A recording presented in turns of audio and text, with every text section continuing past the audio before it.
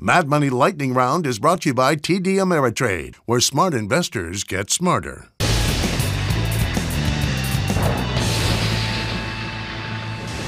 It is time! It's time for the lightning round! Of course, one of the and then the lightning round's over. Are you ready, Ski? Time for the lightning round comes over. Let's start with Brandon in New Jersey. Brandon! Booyah, Jimmy Chill. Booyah, Brandon! Hey, Jim, Marriott sold for a high of $156 in January, and it sold for low of $46 in early April. It's up this month and is now at $108. So do you think it's too late to buy, or? No, I think you can go a little lower. It had a very big explosive move off the bottom. I think it's going to not test the bottom, but go down a little bit more than it is. Let's go to Calvin in South Carolina. Calvin. Hey, Jim. Booyah. Booyah, Calvin. Hey, man. So, Penn Gaming.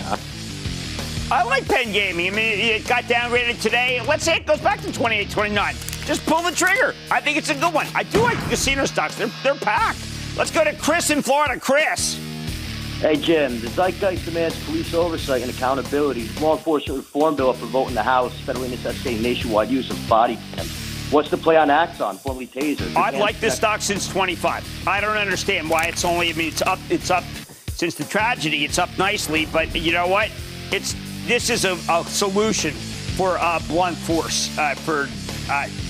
Everyone knows what happened, and I think Axon is a very good thing to be able to use to be able to change the way that we do with the police work in this country. Let's go to Jonathan in Pennsylvania. Jonathan. Hey, Jim. How you doing? Love the show. Oh, thank you. I'm calling about General Mills, GIS. They had a terrific quarter, and I know that we're not going to deal with the stay-at-home economy anymore, but we are still in a recession, trying to get out of it. General Mills works here. By the way, the pet food business is really on fire. Michael in New Jersey. Michael. Hi, Jim. Mike from New Jersey. I want to thank you for taking my call. Of course. You for investors like myself. I've been invested in a small biotech for a few years now. A few months ago, you had their CEO on, Dr. Garrow. They just released some new data on their cancer antibody. I would like your opinion on Agenus. Right, now, that was Garo Arman, whom I've known from the 80s. Now, this thing has not really done anything. It hasn't hurt anybody, but hasn't helped anybody. I think that there are greener pastures in the biotech world. Let's go to Stephen in New York. Stephen. Hey, Jim, it's Stephen from New York. Thank you so much for having me on the show. Of I'm course. a first-time caller. Of course. About 90 days ago, you mentioned a stock to me, G3. It was only 2 7/8 at the time, and now it's up to 18 in that short amount of time.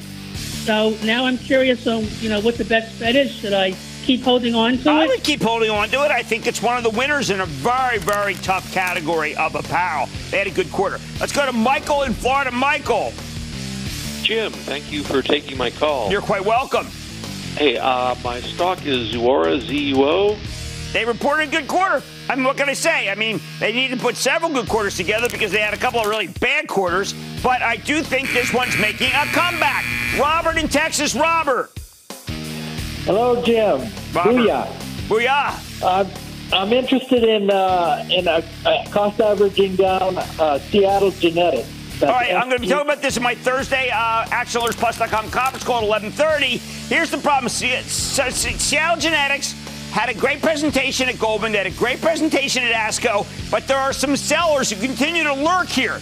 And I think it's a buy. It is speculative, but I think it's a buy because we heard them on air. We heard what Clay Siegel said. I really think their canceled formulation is novel. I think Seattle Genetics is a buy. Let's go to Jack in New York. Jack.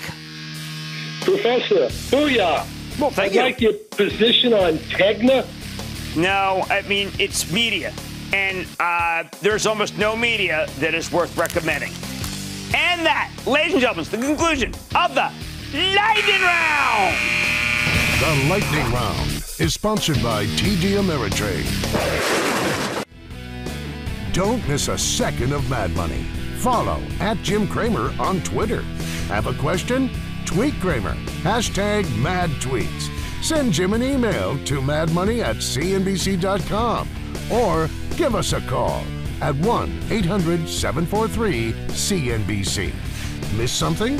Head to madmoney.cnbc.com.